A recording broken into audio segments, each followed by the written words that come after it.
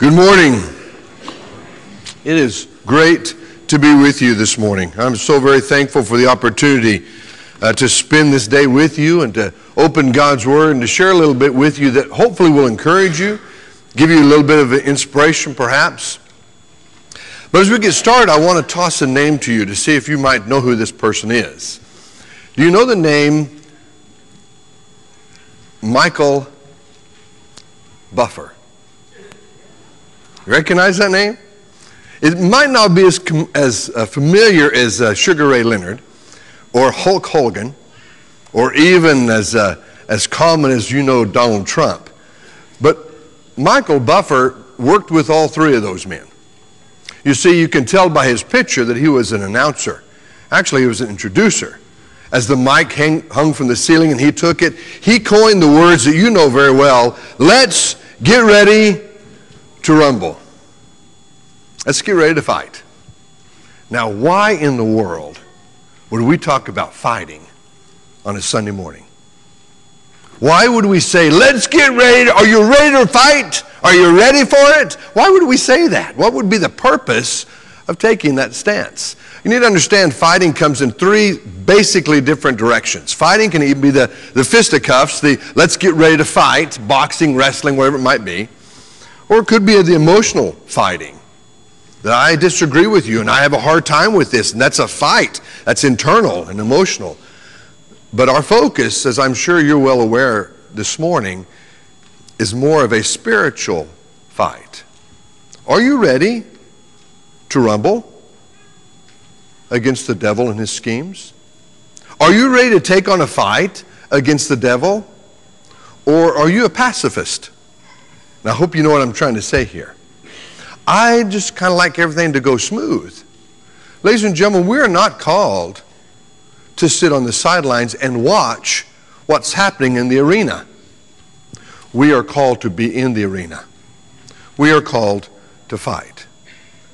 This morning what I want to do is I want to share with you something that you already well know. But I want to hopefully give it to you in a different lens, in a different view, look through a different window. And by the way, as I say that word, I'm thinking about what Brody did this morning in class. Excellent, excellent lesson. If you're missing the adult class in here, I'll just say it really simply, shame on you. Because you're missing out on some great material from God's Word that Brody's able to give to you. So I encourage you, and thank you, Ernest, for that reminder to be in class, because we need to do that. But ladies and gentlemen, we are in a fight. We are in a battle. You cannot make any bones about that. We are in a fight. Are you ready for it? Are you ready to rumble? Are you ready to fight? One of the things that we do, and I'm so very thankful for my son, and the way he's able to stand up here and lead us in worship, and the expression on his face that says, I believe in this is a good thing, that's exactly right. And we sing to encourage each other that love is what lifts us. Just like love lifted Peter as he was sinking in the sea, he was saved by the love of Jesus Christ and brought up, and he saw past the wind and the waves. Ladies and gentlemen, we need to see past the fighting and realize what our battle is all about. So you know what we do is we sing to each other what we call, or what I like to call, battle songs. Songs like, Soldiers of Christ, arise and put your armor on. Which, by the way, you need to sing all 5 of those verses. Logan didn't lead that one this morning, but that's okay. When you lead that song leaders get all 5 verses, because that talks about the entire panoply of our armor. Or how about onward Christian soldiers marching as to not the store, but to war. You see, we are in a battle. We're in a battle. So we have fight songs. We have battle songs. And those songs are not sung to pacify us. They are not sung so we kind of feel good and we get our battery charged and I go back around the regular routine. The battle song is to say, let's go ready to fight. That's maybe difficult for us to wrap our minds around, but I want you to see a song. It's in your book, and if you'd like to please take your number 1 book. You remember that, don't you?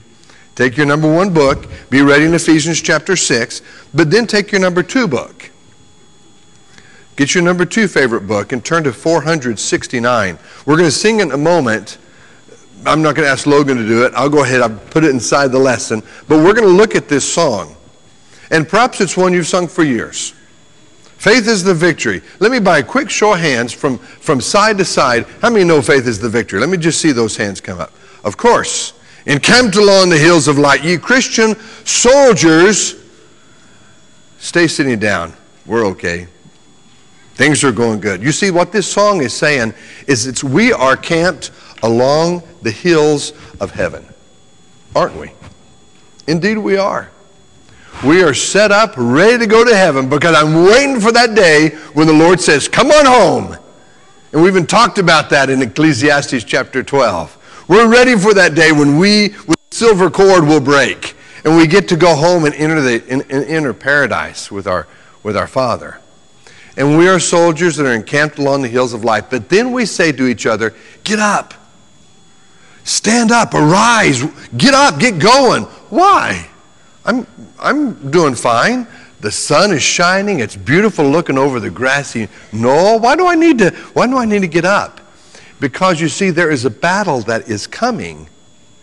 And if you don't believe this, ladies and gentlemen, you're got your eyes closed. We need to get up, and the song says, press the battle ere the night. I don't use the word err very often, unless I err, which I'd make a lot of errors. But this is not saying mistakes. Press the battle before the night covers up those skies that are glowing. We got to get ready to fight because there is a battle coming. And you see that battle, it's going to cover up the glowing skies of heaven and keep other people from seeing it. So we have to press the battle against that. But I love the terminology of this. As we sing the song, you're seeing what happens. Against the foe, that would be our opponent, that would be the devil, the forces of darkness, against the foe in the valleys that are below us, we should have all of our strength hurled. Notice a couple of things there. It's not saying let all my strength be hurled, because it's not about me. We do this as a collective body. I can't say, well, Daniel and Ernest and Aaron and Richard, you guys go and fight that battle. We'll wait. No, all of our strength, and it must be hurled. It must be thrown with tenacity and vigor. I put that picture up there. That's my youngest. When he was still in high school. And I don't know if you can see his face very well, but he has got a determined look on his face. He's pitching. He's coming off the mound, pitching to the opponent. And he's not throwing a tater. He's not hoping that batter will hit the ball. He wants to strike him out. And with all of his strength, with all of his might, he is hurling that ball. Do we do that when we fight the devil? Do we take all of our strength and give it to him? Or do we just kind of, I hope he stays over there? Ladies and gentlemen, this is a fight. Are you ready to rumble? Are you ready to take this fight? Or you're not too sure about this? Faith is the victory, and we know it. We know that our faith is what brings us the victory, and that's what will overcome the world. You've got Ephesians open. I want us to read this real quickly. We're going to touch on this as we go through this morning. But I want you to hear what Paul says to the church in Ephesus in chapter 6. And I know you read this time and time again, but I want you to see it again. He's talked about the family relationships that we should have with our children, with fathers and their children, with children and their parents.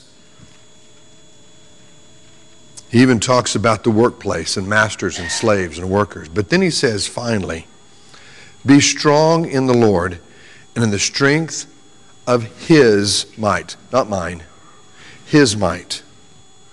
In that strength, put on the full armor of God. Why?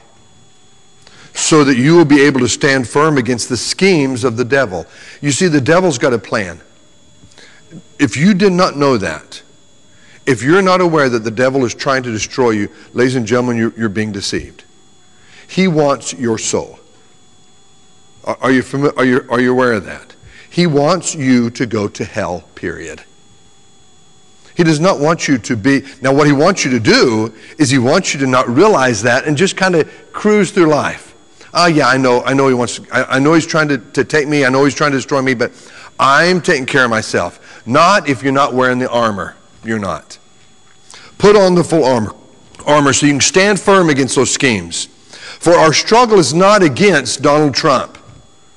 Our struggle is not against Sugar Ray Leonard. Our struggle is not against Hulk Hogan. Our struggle is not against any of the people that we see in this world. It's not against the guy that cuts you off or sideswipes you as you're driving down the highway. That's not the enemy. Our struggle is not against flesh and blood, but against the rulers, against the powers, against the world forces of this darkness that's trying to cover up the light. That's where our struggle is. Anything that comes between you and your God, anything that's stopping you from being closer to your God, that's what you've got to be concerned about. And that's what you've got to realize is the struggle of spiritual darkness against the spiritual forces of wickedness in the heavenly places. That talks about spiritual warfare. Therefore, since you know your battle, Paul says, because of that, you need to do this. And he's going to list out some things. We're going to talk about them through this song in just a moment, but I want you to see them. Take up the full armor of God so that you'll be able to resist in the evil day, and having done everything to stand firm, stand firm, therefore. Having girded your loins with truth. We call that what? The belt of truth. We pull everything together with the belt of truth. Truth encircles us. That's what keeps us together. And put on the breastplate of righteousness. What's beneath the breastplate? It's your vital organs that keep you alive. Protect them with righteousness. And put on your feet, shod your feet with the preparation of the gospel of peace. Don't go around barefooted. Put yourself prepared to go out into the field, to work, to tell people about Jesus Christ. Don't be ashamed of that. And that's done in peace. In addition to all this, take up the shield of faith. My faith is what I hold fast to. And it's a shield. Well, what does a shield do? It protects me. Protects me from what? It protects you from the flaming arrows of the evil one. And it actually says it will just extinguish the flaming. And I can go into the details of what that's all about historically, but you get the idea. I've got to have my faith, because that's what protects me from the things, the darts that the devil will throw at me. Verse 17, and take the helmet of salvation. That protects your mind. It protects your brain. Put the helmet of your salvation on. And the sword of the Spirit, which is God's word. And protect yourself. And that's usually where we end.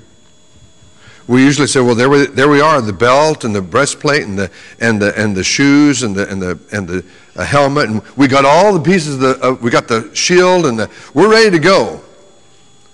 But don't forget the next verse, because if we forget this, we're forgetting a very valuable piece of the armor of God, and that's our prayers.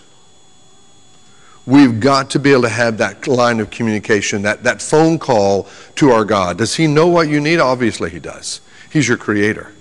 He knows your struggles. He knows the issues that are plaguing you on a day-by-day basis, and I'm so thankful that he does. But just like the dad needs to hear his son's voice, God needs to hear ours. Father, I need you. Father, I'm having a fantastic day. Thank you so much for the blessings that you give me. Father, I don't know how to get through this one. He needs to hear us express that. Will we do it? Or do we just make that one of the things that we just kind of do? Oh, I said a prayer before we ate. I said a prayer before I went to bed. Or do we take our petitions and lay them before him? You see, ladies and gentlemen, our prayers cannot be hollow. Because Paul tells us in 1 Corinthians, pray with the Spirit and pray with understanding. I know what I'm talking about here. And I'm putting this out to him. I'm laying my heart out to my God. Again, he knows. But he wants to hear it. So as we consider our battle, and as we consider these words from Paul, we also need to remember that his banner over us is love.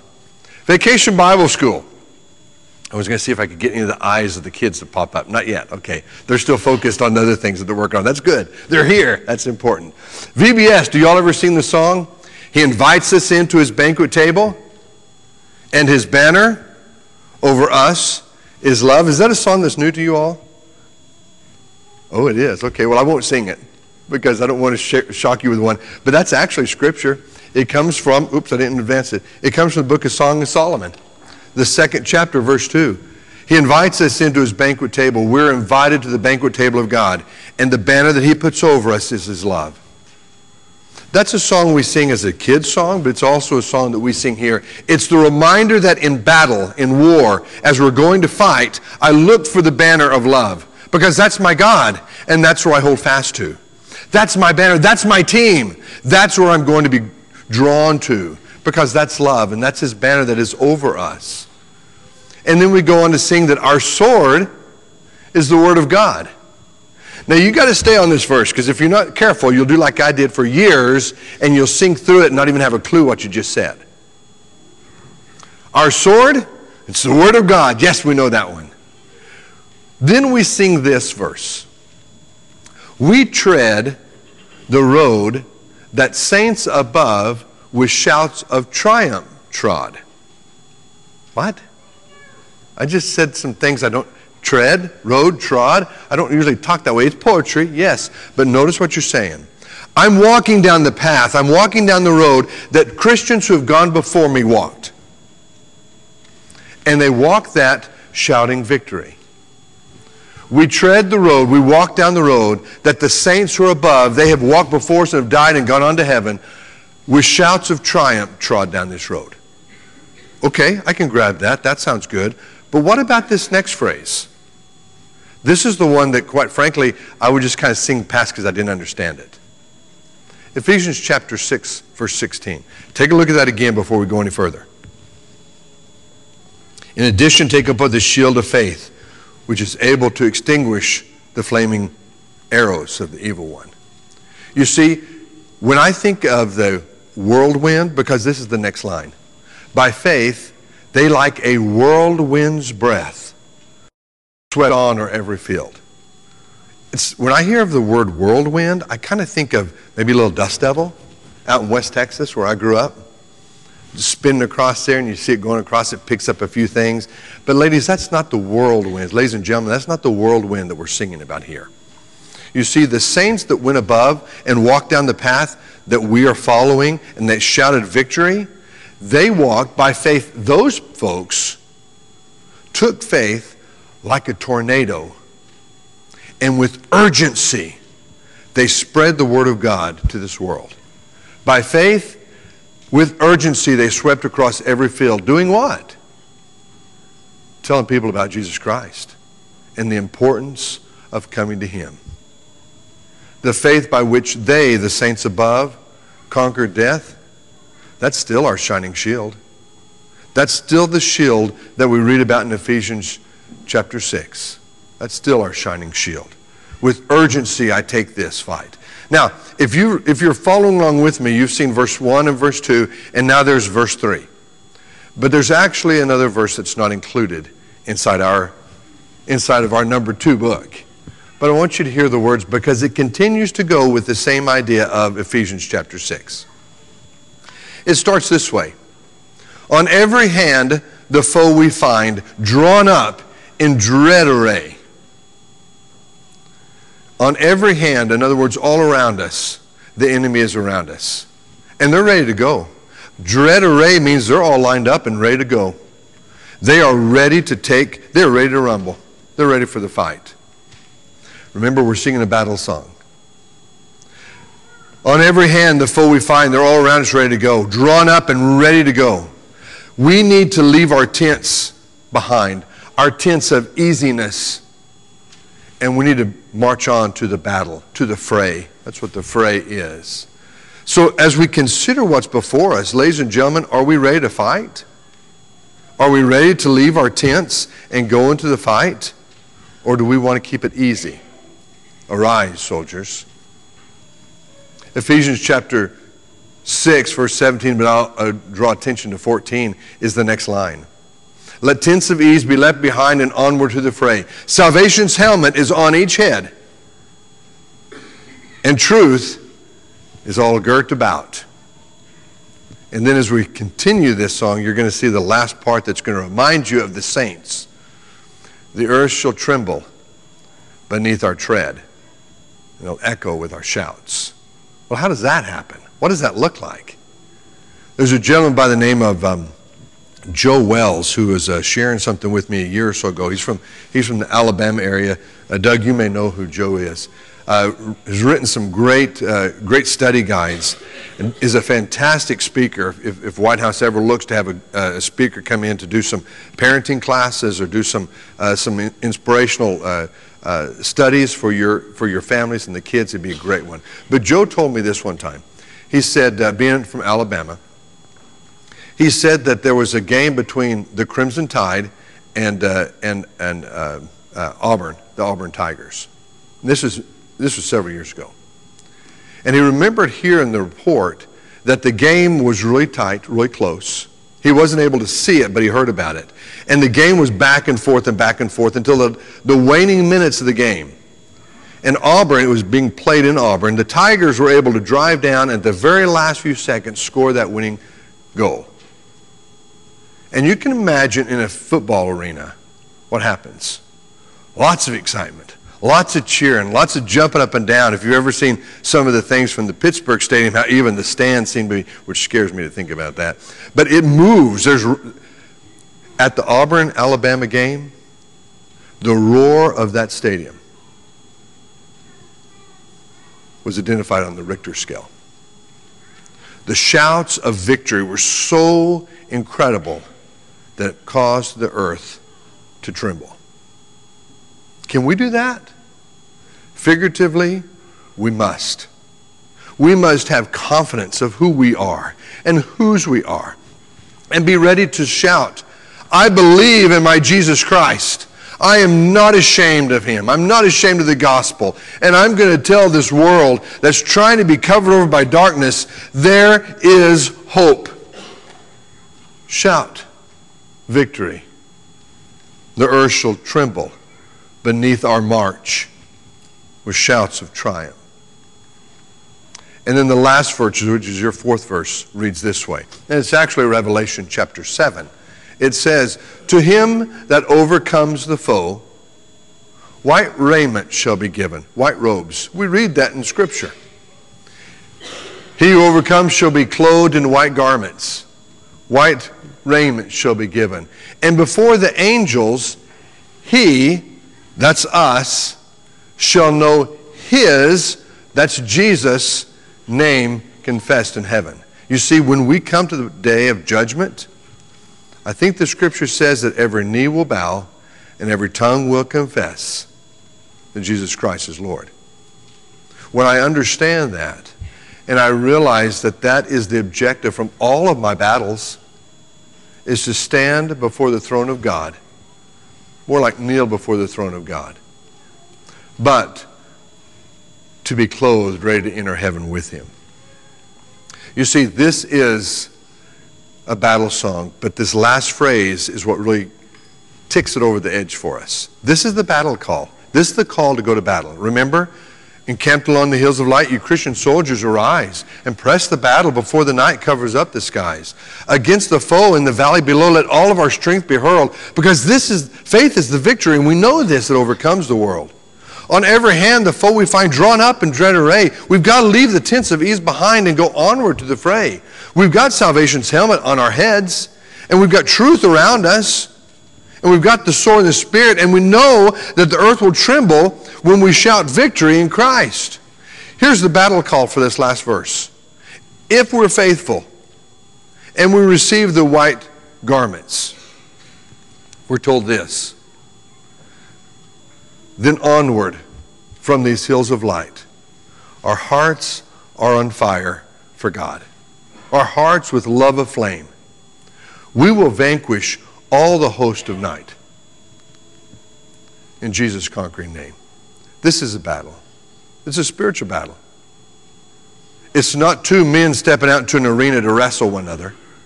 It's not two men who have put on boxing gloves and are ready to punch each other's lights out. It quite frankly is not even the battle that we find when we look at Cain and Abel back in Genesis chapter 4. I don't even think it's necessarily the battle that we find as we read in James, that emotional battle of argumentativeness and fighting with each other within the turmoil. This is our spiritual battle. And this is where we stand up and we go to war against the spiritual forces. How do we do that? Well, the first thing you got to do is you got to take your sword. You got to protect your head. You got to protect your organs. You got to make sure you're ready on your feet. You got to keep truth all around you. You got to keep that shield of faith. Never let go of your shield of faith. Never put down your faith. And then be ready to fight. But if you think about that armor that we read about and that we sing about, we conquer in Jesus' name. That's the last part that should go up there, and I didn't get that up there. We do this in the name of Jesus, not in our own strength, not in our own might. But ladies and gentlemen, that battle with my sword of spirit, my shield of faith, that battle is not intended to protect me when I run away. Because my backside is totally exposed. And I cannot stop the darts. If you are in this battle with Christ, if you're in this battle as brothers and sisters, do not turn away. Because that's when you're exposed. That's when you are giving in. So I want to encourage you to remember that faith is the victory. Faith is what brings us the victory. And we sing that. But as we sing this, and we're going to sing all four of these verses, it's kind of a middle part of the sermon, if you will. As we sing this, I want to do something different. I'm going to ask you to do it. It's not just going to be me. I need all of you to do it. What happens when we get the chorus? We get the chorus, and everybody stops except for the ladies and go, faith is the victory, faith is the victory. I want all of us to sing faith. All voices. Faith is the victory. Now, I know that we've got a counter medley there. Faith is the victory. The guys do that. If you want to hop off onto that, you can. But stay with that first punch. Faith is the victory. Faith is the victory. Oh, glorious victory that overcomes the world. Bill, I'm going to let you advance this because if I try to advance it and lead and sing at the same time, I'll mess it up. Let's sing this song together. You've sung it before. Maybe now you'll sing it anew. Encamped along the hills of light, ye Christian soldiers rise, and press the battle ere that shall wear the glowing skies. Against the invers below, let all our strength behold. Faith is our victory we know, that overcome. Everybody together. Faith is the victory, faith is the victory. Oh, glorious victory that overcomes the world. His banner over us, our sword, the word of God.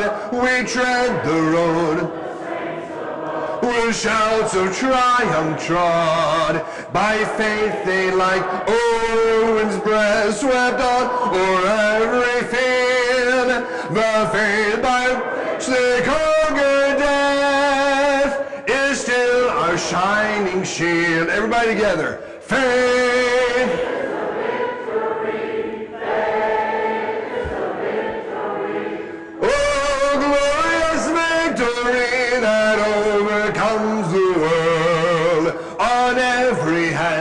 Foe we find, drawn up in dread array. Let tents of ease be left behind, and onward to the fray.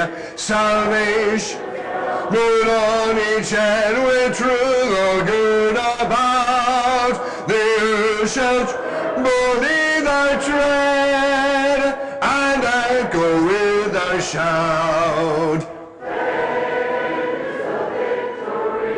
Faith is a victory, oh, glorious victory that overcomes the world.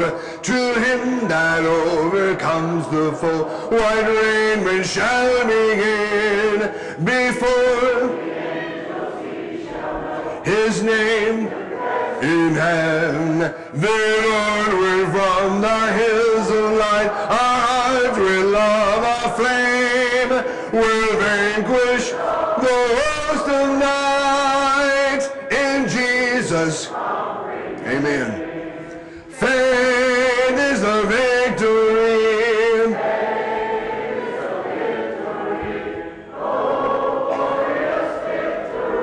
That overcomes the world. Battle songs. Songs that remind us that we are in a battle, but we sing to encourage each other. It's nothing new. Ladies and gentlemen, they've done it all throughout history. You can look back to the Civil War and how many songs of encouragement and battle songs. And we'll rally around the flag, boys, rally once again. That was a Union song. But it was so strong that the Confederates took that same song and made it their own as well. You see, we sing songs to encourage each other and to say, we can do this. We can get through this together. We should never be ashamed to sing, especially when it comes to praising our God. Hold on to Ephesians chapter 6, verses 10 through 18. Realize and remember what that armor is all about. And it's not just a cute little picture that I can put all these. This is truth. And ladies and gentlemen, this is real. This is happening today.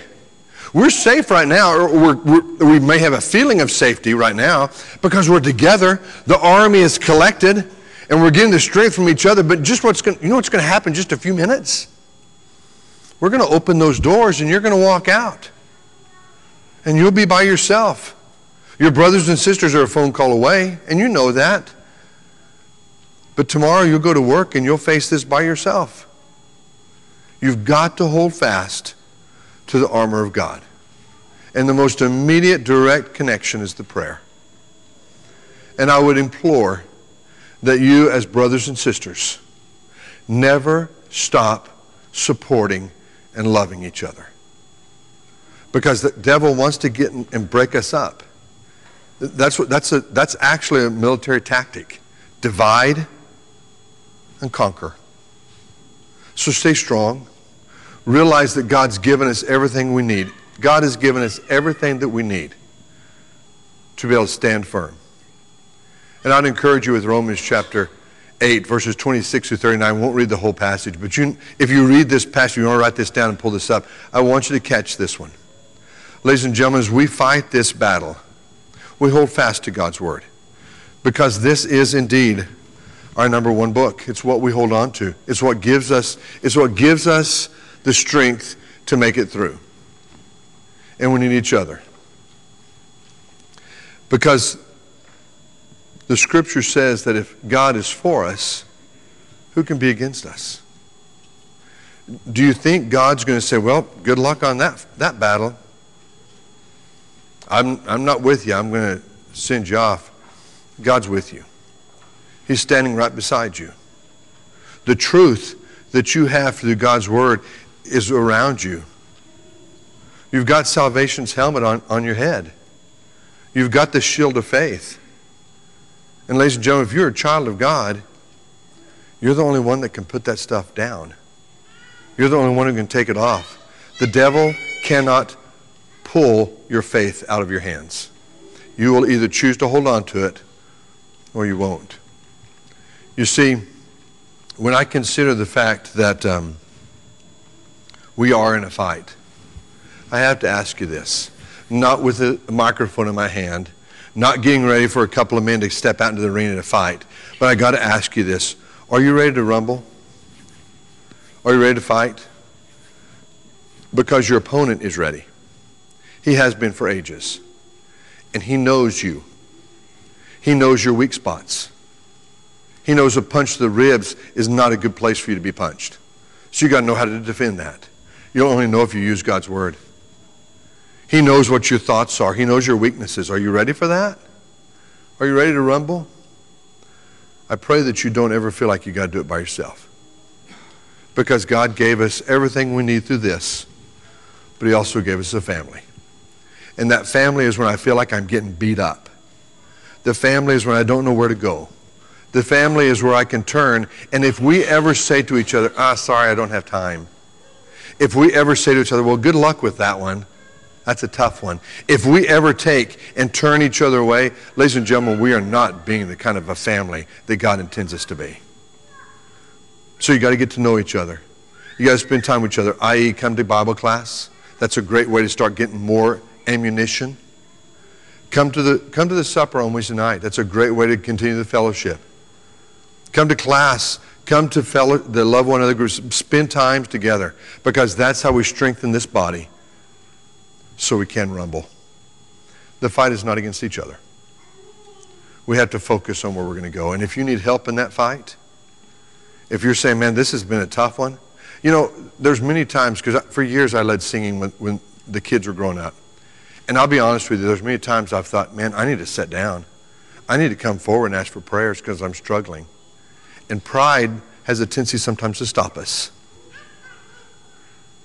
That's one of the devil's tools. Pride. And if you're thinking, well, yeah, I got some struggles, but nobody needs to know about that. Absolutely not. Your brothers and sisters need to embrace you and pray with you. Maybe you haven't made the decision to start fighting. I can tell you the devil's happy with where you're at right now. But if you do make that decision to say, I want Jesus Christ to be my Lord and Savior, and I want to walk into this watery grave, and I want to be baptized, I can promise you the fight is on. And he will come and rumble with you at every step. So, ladies and gentlemen, I'm not asking you to shy away. I'm not asking you to sit in your comfortable tents of ease. Leave them behind. And let's go and fight. A righteous, godly fight for the souls of men, that we can return to our Creator. If there's anything that this congregation can do to support you, to pray for you, to love you, to bring you into the fold, you've got a great opportunity right now as together we stand and as we sing.